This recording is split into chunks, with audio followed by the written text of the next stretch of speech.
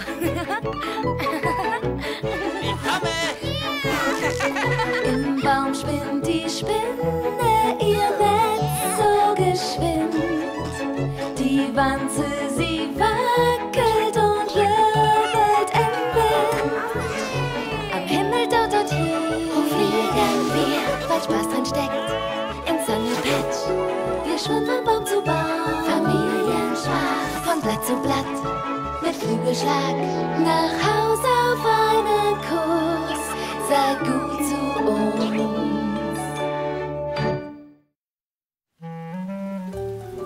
Fungus unter uns. Oh, jetzt regnet es schon seit Tagen. Ob die Sonne jemals wieder rauskommt? Oh, oh. Spratzschätzchen, Nase putzen. Tu auch, Pansy. Danke, Mom. Was ist, wenn die Sonne nie wiederkommt? Die kommt wieder, Schätzchen, keine Sorge. Hoffentlich bald. Ich mache euch eine heiße Honigsuppe mit Zitronensaft, dann werdet ihr euch besser fühlen, sobald Dad, Wackel und Hopsi mit dem Zitronensaft zurück sind. Ich hoffe, sie sind bald zurück. Komm, Papi, hier ist eine Abkürzung. Au! Aua! Oh. Uiuiui. Pilze! Scheint so, als hätte sie der Regen in ganz Sunny Patch sprießen lassen. Pilze mögen feuchtes Wetter. Juhu, schaut, ich spring besser als Hopsi. Pilze sind so gummierig. Ja, nicht so wie Baumrinde oder Pflanzenstängel. Wisst ihr, es gibt viele verschiedene Pilze. Man nennt ihn auch Fungus. Fungus, hey. Uff, schaut euch den an. Oh, das ist ja ein süßer Kleiner, nicht, Dad? Oh, wie hübsch. Kann ich ihn mit nach Hause Tut nehmen? mir leid, Wackel, aber du kannst keine Pilze mit ins Haus nehmen. Sporen sind drin verboten. Sporen sind drin verboten. Sporen sind drin verboten. Du Papi, was sind Sporen? Das ist sozusagen die Pilzversion der Samen. Sie sind nur viel, viel kleiner. Deshalb können sie in jede Ritze und Spalte fallen und dort wachsen. In letzter Zeit war es so feucht, da wäre bald unser ganzer Baum voller Pilze. Aber das ist so ein klitzekleiner. Bitte, Dad. Keine Pilze, Wackel. Und jetzt lasst uns nach Hause schlenkern, bevor es wieder regnet. Tschüssi, Babypilzchen. Los geht's. Hopp, hopp, hopp.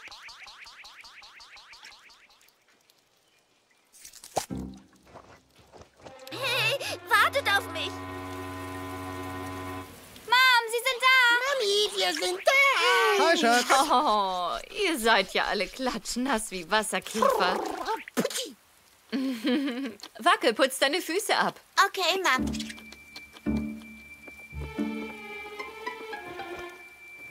Och, du bist viel zu klein, um ein Problem zu sein. Sporen. Wackel, hast du genießt? Oh nein. Wackel? Hallo, Mom. Oh, du bist ja ganz verschnupft. Du gehst dich waschen und ich mache dir eine schöne Schale mit Honig und Zitronensaftsuppe. Okay, Mom, ich komme gleich. Puh, das war vielleicht knapp. Was war knapp, Wackel? Oh, nichts. Komm, wir machen uns fürs Abendessen fertig.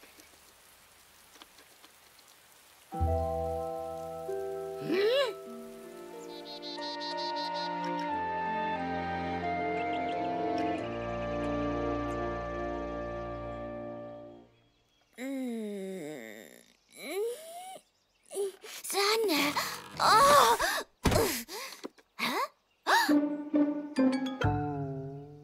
Ey, Wackel, guck dir das mal an. Fungi, Fungi, Fungi. Das ist lustig. Das ist überhaupt nicht lustig. Pilze? Pfui. Oberpfui. Wo kommen die denn her?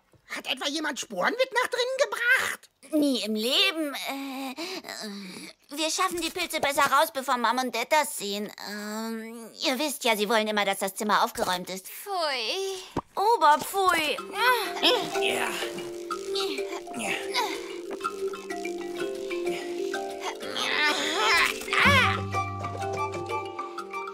Adios, Pilze! Das war der letzte. Kommt, gehen wir zum Frühstück. Ja. Frühstück, Frühstück, Frühstück! Oh, Gott sei Dank ist das vorbei.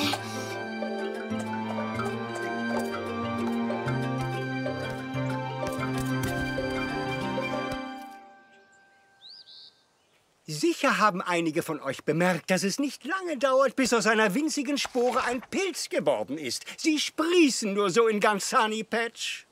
Bestimmte Pilze, wie zum Beispiel der Bovist, produzieren Billionen von Sporen. Andere, wie der Morchelbecherling, können ihre Sporen wie Raketen in die Luft schießen.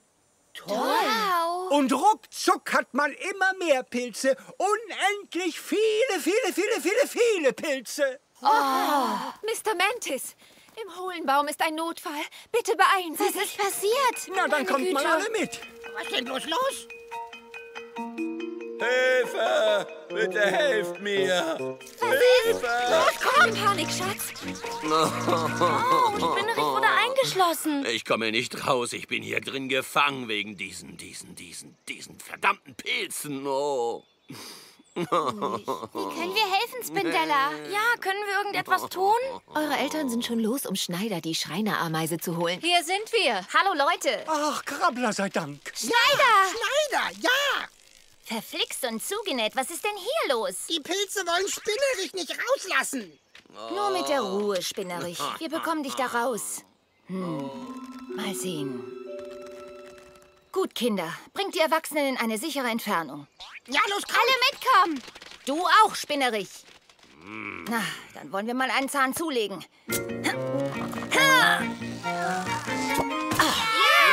Jetzt, wer will bei meinem Pilze-Umzugsteam mitmachen? Ich will! Los gehen wir.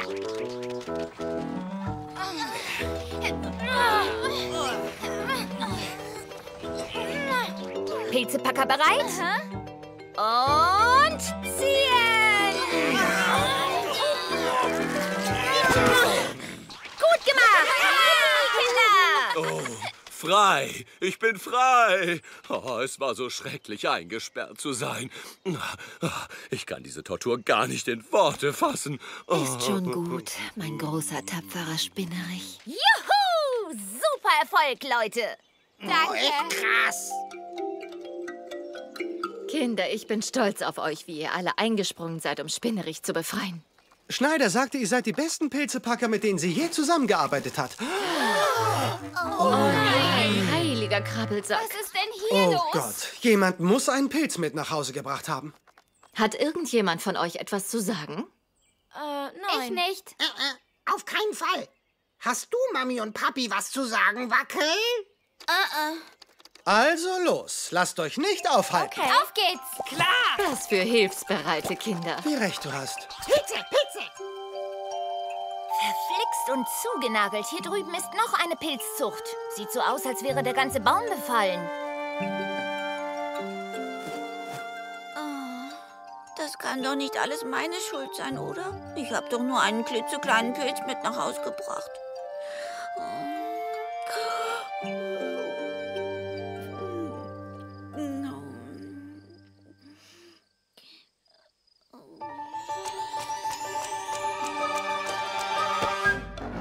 Tu's nicht, Wackel. Sie wachsen in Spalten. Sie wachsen in Ritzen. Im Rucksack sie waren. Im Haus sie jetzt sitzen. Komm zurück! Sie wachsen im Nassen. Sie wachsen im Dunkeln. Im Zimmer sie sprießen. In der Rinde sie sitzen. Sie haben fette Stiele. Sie kriegen Riesenhüte. Und nur wegen Wackel sind sie in unserer Hütte. Das ist alles meine Schuld.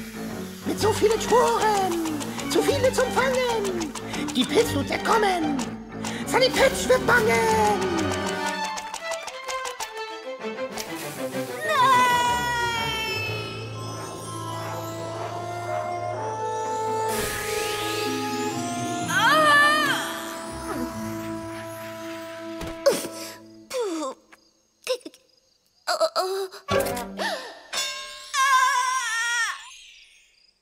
Ich bin kein Pilz. Ich bin kein Pilz.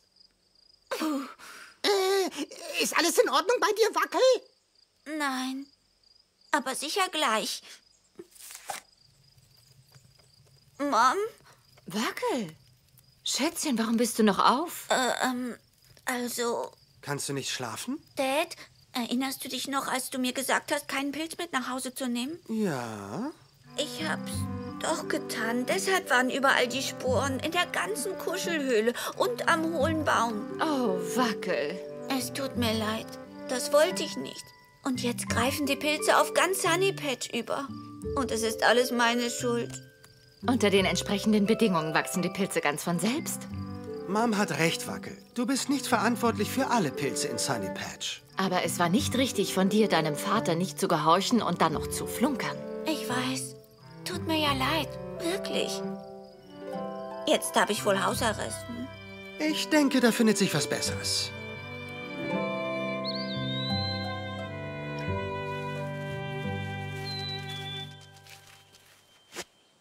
Die Spinnenschnur ist Festschneider. Gut gemacht, Wackel. Du bist der geborene Pilz-Cowboy. Okay, und jetzt zieh! Guten Morgen. Hallo. Mom schickt euch Frühstück. Frühstück. Oh gut, ich bin halb verhungert. Ich habe den ganzen Morgen gearbeitet. Was ist das? Pilzsuppe. Davon gibt's tonnenweise. Oh, ich verzichte. Ich habe genug von Pilzen für die nächste Zeit. Und tschüss, Pilze.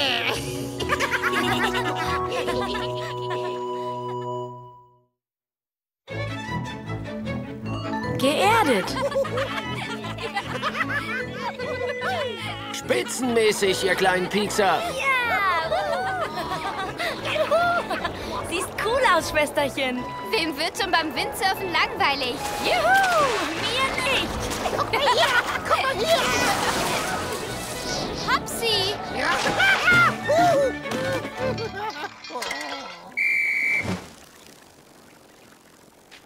Hallo, Bono. Tag, Kumpel, das war mal ein cooler Überschlag. Alles klar? Bono, geht's Hopsi gut? Oh, dem geht's ausgezeichnet. Ausgezeichnet.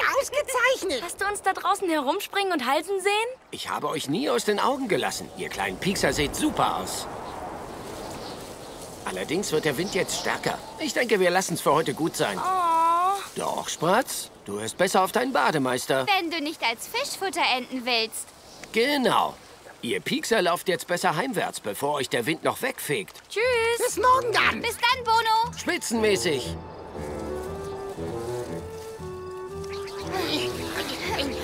Beeilt euch, Kinder. Alle anderen sind schon da. Na los, macht schon. Komm, Mami. Ist das ein Wind? Ich bin froh, dass ihr in Sicherheit und im Warmen seid.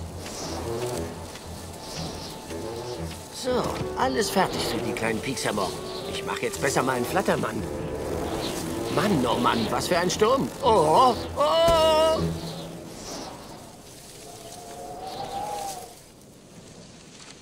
Wow, hört euch den Sturm an. Ich hoffe, er legt sich etwas, sodass wir morgen wieder surfen können. Spitzenmäßig. Ausgezeichnet.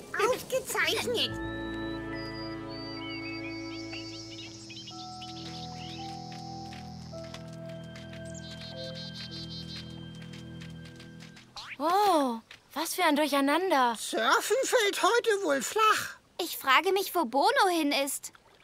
Wir fangen besser schon mal an aufzuräumen. Bonos Trillerpfeife. Hierher.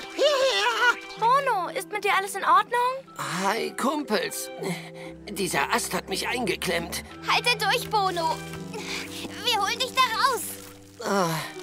Los jetzt. Fertig? Spitzenmäßig, Kinder. Geschafft. Meine Beine sind immer noch eingeklemmt. Bono, Vorsicht! Ups, Zeit zum Durchstarten.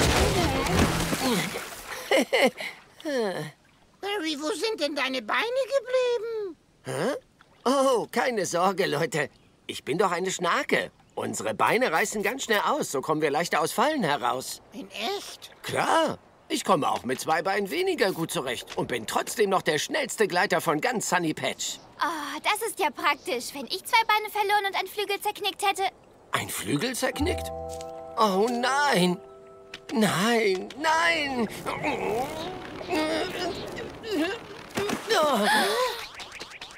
Mann, oh Mann, ich kann nicht fliegen.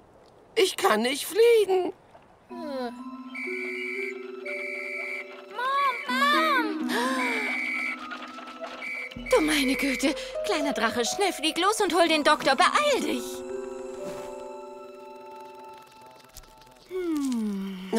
Und wie schaut's aus, Doc? Ich habe schlechte Neuigkeiten, Bono. Es tut mir leid, aber dein Flügel wird nie wieder ganz gesund. Komm schon, Doc. So ärgert man keinen Kumpel. Es tut mir wirklich leid, aber du wirst nie wieder fliegen können. Oh, ich verstehe. Oh, Bono. Du, was macht Bono jetzt?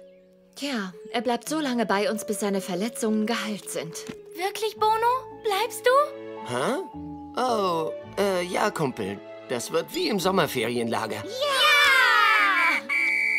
So, wer von euch Pieksern zeigt mir jetzt, wo ich mein Nachtlager aufschlagen kann? Los, geht ja!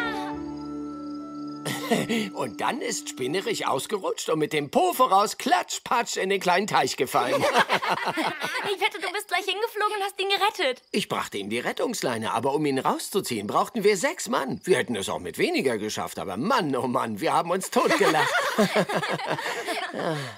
Ich hatte eine wichtige Aufgabe, auf alle aufzupassen. Aber damit ist jetzt wohl Schluss, aus und vorbei. Uns bist du immer noch wichtig, Bono. Danke, Glimmer. Gute Nacht, Piekser. Gute Nacht, Bono. Gute Nacht, Bono.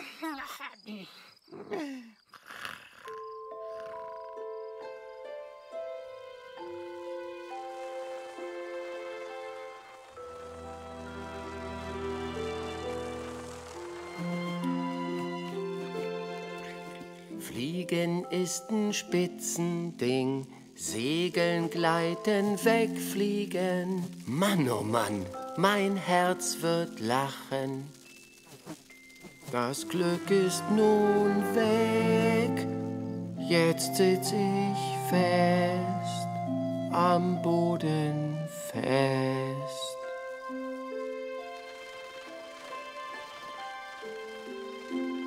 Ich flog in den höchsten Höhen bei Mondlicht und im Sonnenschein. Fliegen, das war wirklich schön.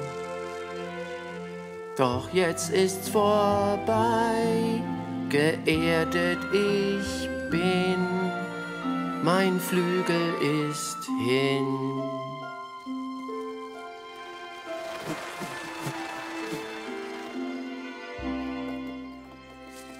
Brauchst du noch irgendetwas? Nein, mir geht's ausgezeichnet, Miss Beider. Es hat sich bloß alles verändert. Ich kann nichts mehr tun, was Krabbler normalerweise tun. Ich kann nicht fliegen, kein Essen mehr sammeln. Dinge, die für mich selbstverständlich sind, seit ich ein kleiner Piekser war. Du findest neue Wege, wie du zurechtkommst. Aber alles, was ich mochte, kann ich nicht mehr tun. Was taugt ein Bademeister mit einem schlappen Flügel? Der taugt gar nichts mehr. Oh, das stimmt doch nicht. Du musst nur neue Wege finden, um altbekannte Dinge zu tun. So wie fliegen? Mhm. Vielleicht können wir dir helfen, dass du wieder fliegen kannst. Ich will helfen. Ich kann Bono Netzsurfen beibringen. Ich will ihm auch helfen. Glimmer fliegt toll. Kleiner Drache auch. Schon gut, schon gut. Alle Krabbler, die Bono helfen wollen, die Hand hoch. Fuß hoch, Papi, Fuß hoch. Oh. Ich kann vom Glück sagen, dass ich so gute Kumpel habe.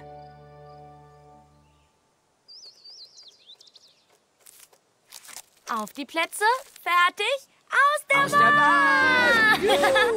Na los, Bono, los! Juhu! Das ist spitzenmäßig, Bratz. Genau wie Windsurfen. Hä? Oh! Uff. Bono! Alles in Ordnung? Schwieriger, als es aussieht, Kumpel. Du musst einfach üben, üben und nochmal üben. Ja. Also, was würdest du machen, um an diese Bären zu gelangen, Bono? Hä? Tja, Hopsi, normalerweise würde ich einfach hochfliegen und sie abpflücken, nur jetzt kann ich das nicht mehr. Ich auch nicht. Guck mal, keine Flügel, keine Hände, aber ich habe 2 Beine und 2 Fühler, also 0 Problemo. Mann, oh Mann. Du bist dran. Okay.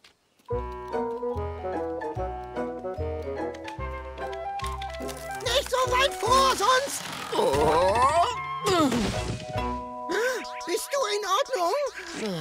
Üben, üben und nochmal üben. Hab ich recht? Du hast es erfasst.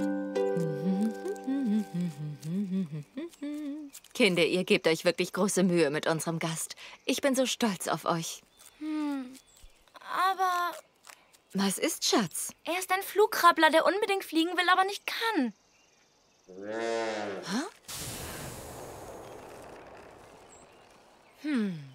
Wir müssen nur über eine neue Möglichkeit nachdenken, wie er wieder fliegen kann. Los, komm.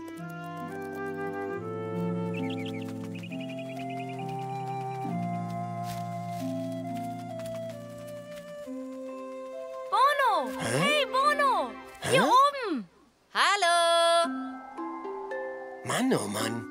Spinnen benutzen manchmal Spinnfadenballons, um durch die Luft zu gleiten. Ein bisschen Heißluft und du hast wieder Oberwasser. Und die sind für dich. Für mich? Das sind zwar keine Flügel, aber du kannst damit fliegen. Und das Beste daran ist, dass Spinnfäden wasserdicht sind. Du kannst sie auch zum Schwimmen benutzen. Du kannst wieder Bademeister sein, Bono. Vielleicht kann ich das wirklich. Probier's mal aus. Wow, wow. Ja! Weiter so! Ja! Ich kann die Luftströmung benutzen, um mich nach oben und unten zu bewegen. Seht her, Freunde. Jetzt hast du den Dreh endlich raus. Spitzenmäßig, Bono, spitzenmäßig. Ich vermisse Bono. Ich auch. Bono! Bono, Bono! Du fliegst ja! Du bist wieder da! Du bist wieder da! Jetzt können wir wieder surfen!